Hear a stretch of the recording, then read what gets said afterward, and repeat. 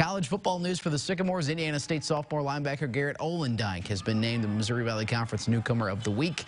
He had a monster game in the season finale against Missouri State, finishing with a career-high 14 tackles, a sack, and an interception. In that loss to the Bears, the Iowa native had 10 tackles in the first half alone, made a couple of big plays on special teams. He is part of that big sophomore class that could make a jump for ISU football as they look forward to the 2023 college football season. Hey, that is a wrap for sports. More news to come right after this.